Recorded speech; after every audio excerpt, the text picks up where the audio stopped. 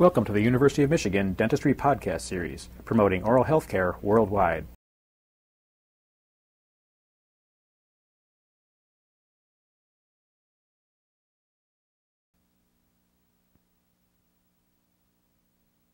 Today we're going to begin our waxing of the morphological contours and anatomy of the teeth.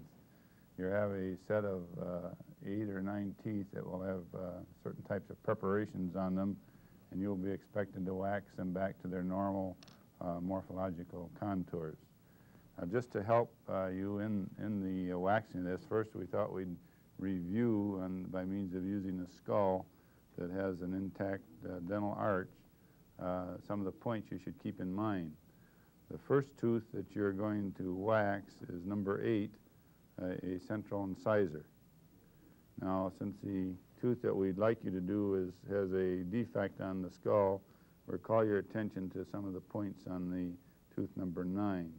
You notice on the distal that we have a rounded incisal angle, whereas on the mesial we have a more acute incisal angle.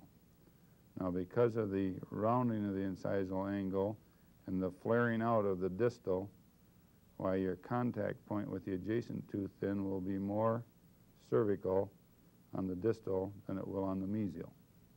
And these are points you should think about as you wax.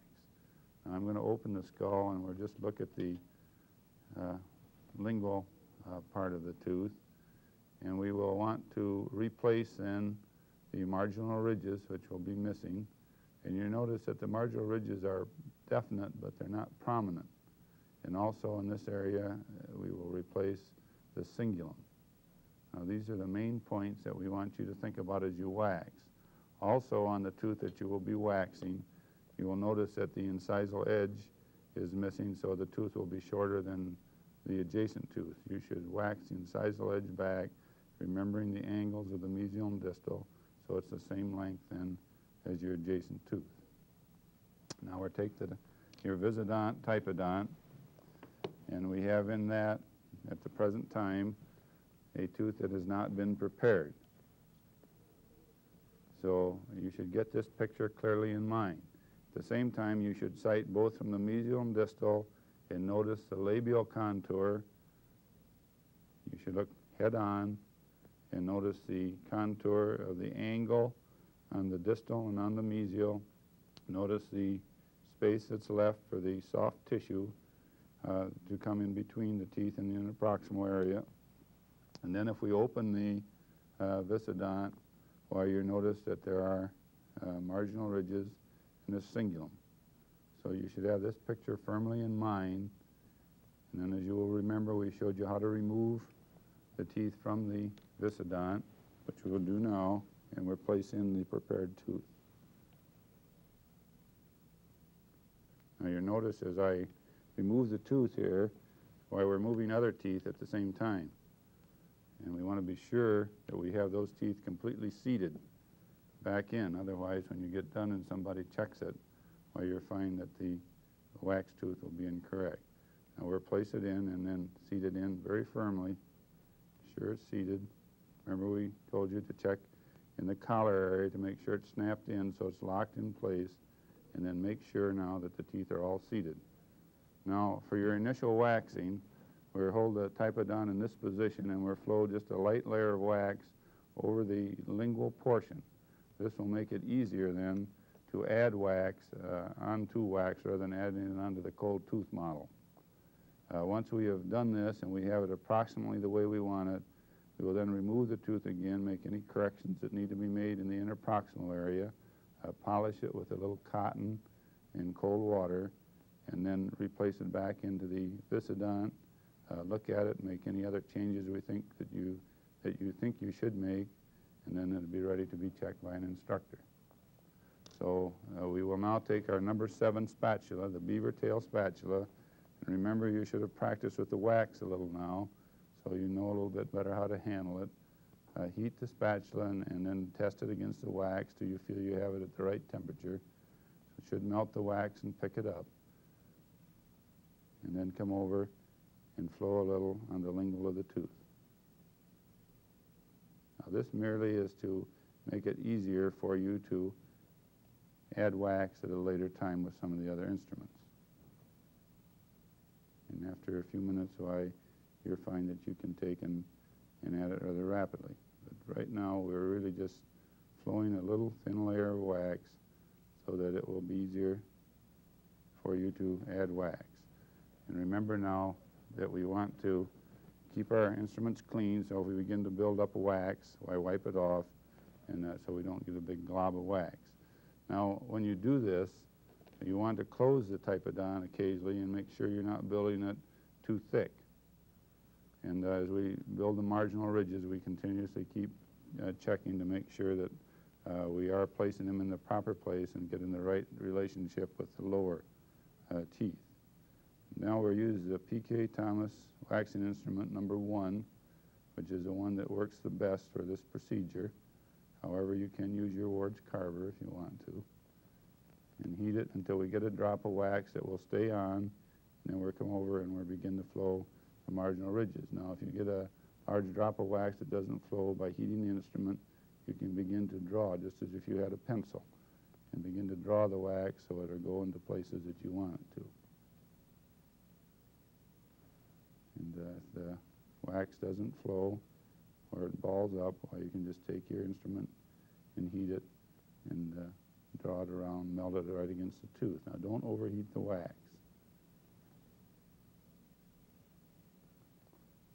Now, we try to add wax rather than put on a great deal of wax and have to carve a lot off.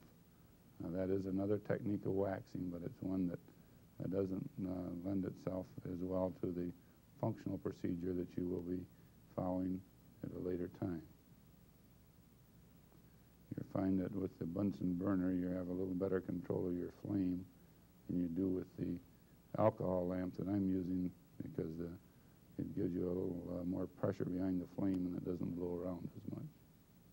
Remember to put your waxing instrument into the inner cone where you get the most heat, and you don't have to hold it in as long.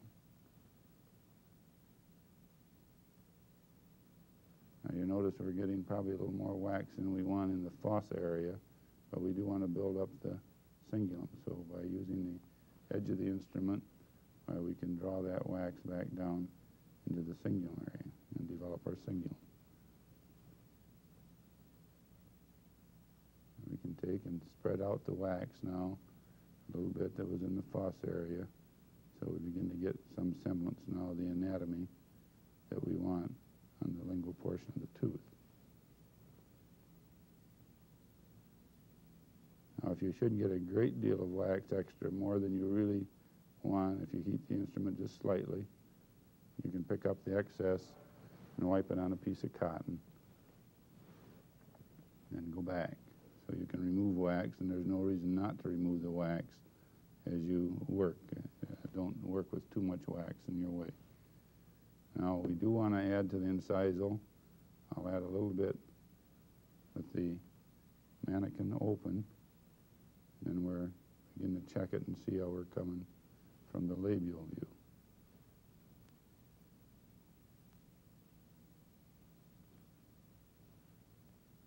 Now, you notice that we have a little bit of wax that has attached itself to the adjacent tooth. And before we remove this tooth to complete the interproximal area, we can take our Ward carver and just cut that and remove it from the adjacent tooth.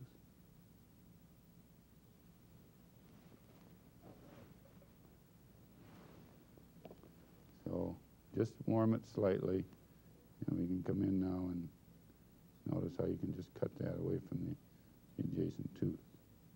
Now, we have our angle somewhat defined, but it's certainly not exactly the way we want it, and we can see that we need more wax toward the distal in this area. So we'll add just a little more wax there before we take the tooth out of the visidont.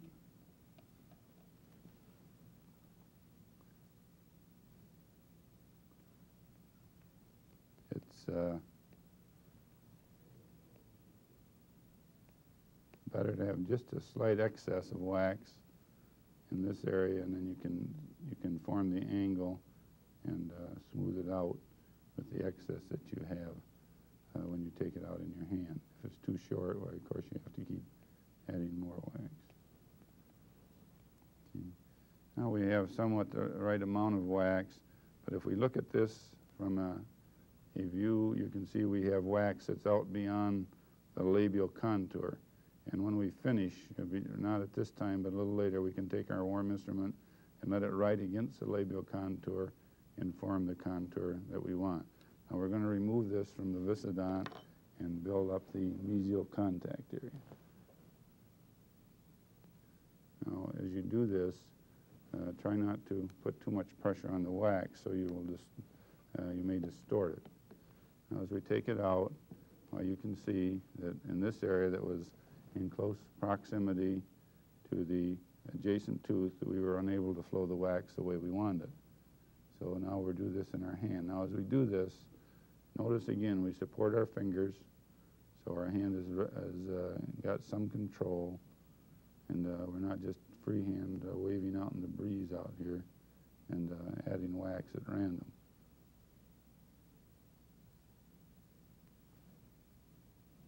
So we build this up and try to keep in mind now how much contour you needed from the original time that you looked at the tooth. Remember, the angle on the mesial is more acute, so we will try and keep that at a sharper angle.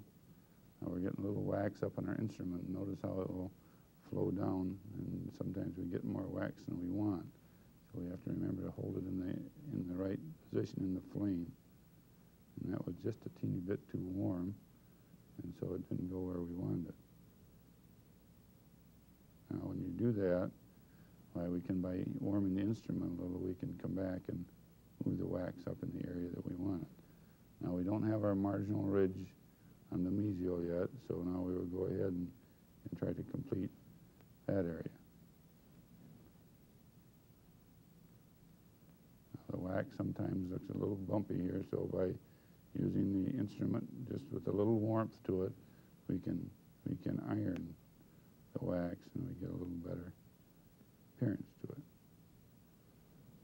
Now again, we aren't quite completed in the interproximal. We want to add a little more wax in this area. Now by using the back of the instrument warm and letting it ride on the tooth, we begin to develop that contour that we want. Here's a little bubble that needs to be filled in.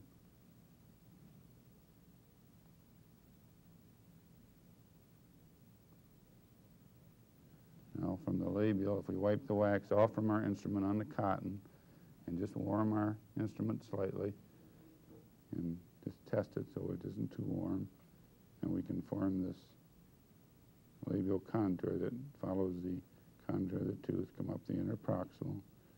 And now we want to just barely touch up the incisal. Again, if you don't support your hand and you do this, you'll probably take the whole incisal off. Now we notice the lingual is a little rough, and that's because we haven't gone back now, and just by warming the instrument slightly, we can begin to iron the wax smoother. And you can either do it with the end of the instrument or sometimes the side, depending on the access you have. And we want to get rid of any of this wax that doesn't belong where it is, and we can either touch it with the instrument or we can take a carver and move it. Now I want to show you a carver, even though you may not always need it. I want to show you how it can be used in this area. Now remember, as we stated before, be sure and wipe the excess wax from your instrument, because if you don't, it builds up, and then the next time you pick it up, you may spoil your whole wax from adding too much wax in the spot. Now you notice this carver has two ends. This is called a discoid cleoid carver, and we do not flame it. But by using whichever end seems to work the best, we can just, by very, very little carving, we can define now our lingual fossa. You notice that we don't use this instrument hot ever. We don't put this instrument in the flame, to make our margin straight. We do have to remember to wipe off the wax, otherwise it'll begin to attach itself. And we can come around on the marginal areas and carve them so that we get them back to the normal tooth contour.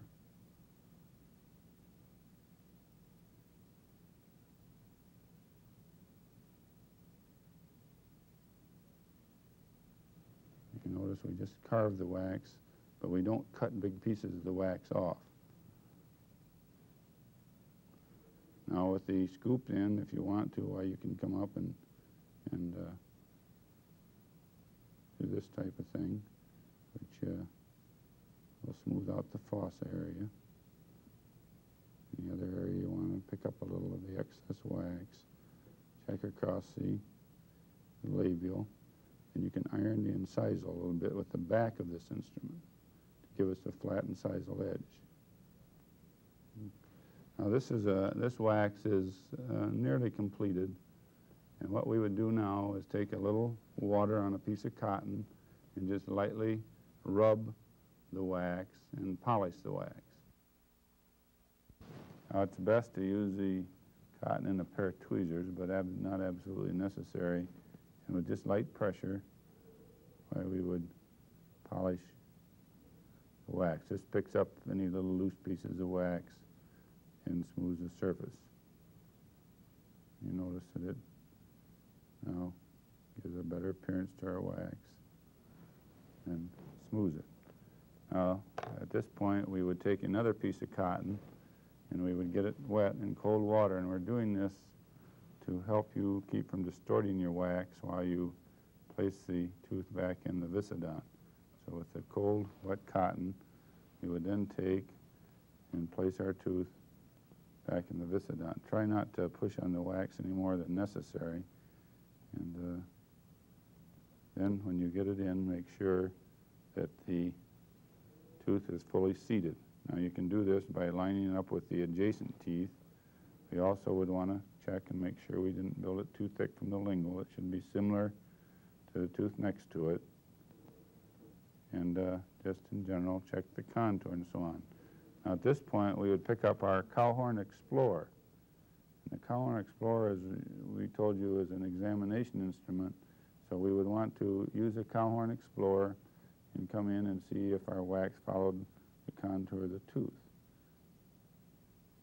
And as you can see, we have a contour that the wax from the tooth and the tooth to the wax is very smooth. And so now we have a wax that is ready to be checked by one of the instructors. And we would like to check the wax in place in your visidont. You've been listening to a presentation from the University of Michigan School of Dentistry, which is dedicated to supporting open learning and open educational resources. This recording is licensed under the Creative Commons. It may be reused and redistributed for nonprofit use. Please attribute materials to the University of Michigan School of Dentistry and redistribute under this same license.